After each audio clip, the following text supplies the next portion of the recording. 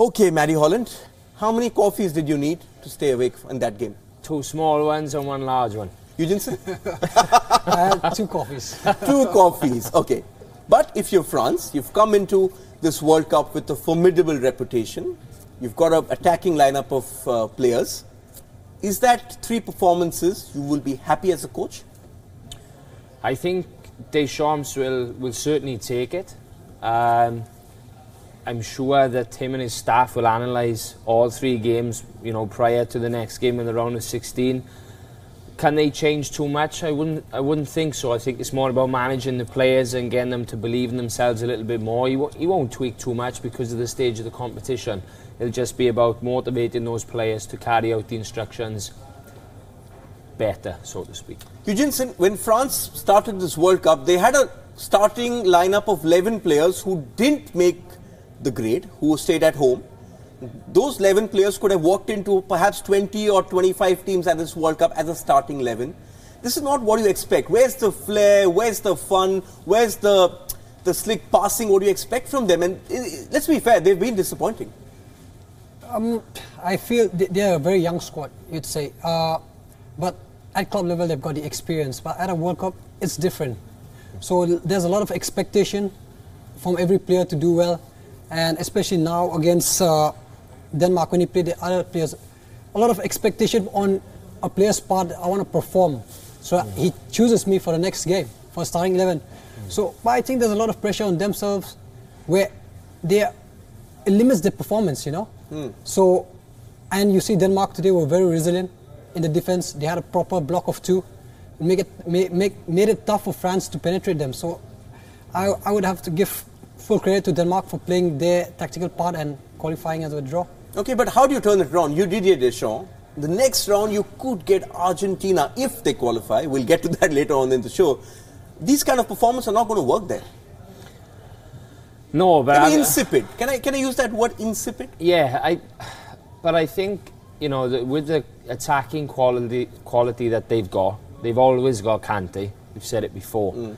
They never looked too much under threat to concede anyway, but with that quality, they know if they play Argentina, they know they can't sit back in the change room.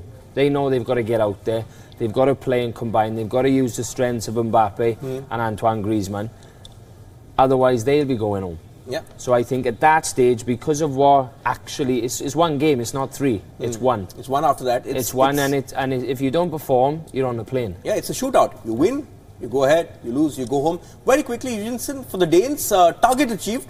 They haven't been at the second round since 2002, so you could forgive them for playing the way they did. They needed a point, they got it. That's what you want from a group, and being a player myself, for us to qualify for the Asia Cup, so we had all these calculations done. So Denmark would have done that. Coach has said, do this, we stick to this. Don't be too expressive that you want to do this and break formation and do it attack when you get a chance. But you could see them the moment they lose the ball, they'd come back to the defensive third, stay compact. That's what they did. And as a team, I have to give credit to them. Yes, they got those points. They're through to the round of 16. Let's turn our attention to the other match. This is Australia versus Peru. You've got to take your chances. This is the World Cup. You can create chance after chance. You don't take your chances. The other team scores. Bye-bye. Game over. Well, look at Australia. They conceded 5 goals. 3 teams in that group, second, third, and fourth. They all only scored 2 goals, as you saw from the graphic there on the group. But Australia conceded 5.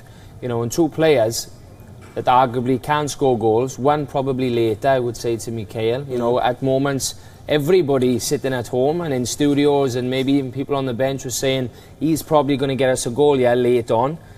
Didn't. And one who I've said many times who I really wanted to see more of was Daniel Arzani, and we didn't, and that's a disappointment for me. Yes, because the coach is a very pragmatic coach, Bert van Marwijk. But let's talk about Peru, because in a sense this was their return to the big stage.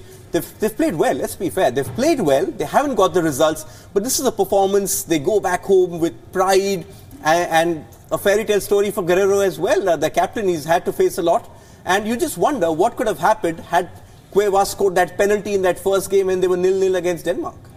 They were a very exciting team. Personally, on my point, Ever since I saw Carrillo play that day, I was mesmerized by his pace. So he'd been a threat, and they were an exciting team to watch, and I'm very glad that they won. I mean, it's like you say, Morocco didn't get a win. You know, you're feeling sorry for them, but Peru, now you feel happy that they've won. They actually won at what they've played, the kind of football that they've played. They've actually gone there and got the 3 points. Yes, this is the World Cup. How many teams are heading home? Someone like in Egypt who haven't won a match. Well, Peru can celebrate.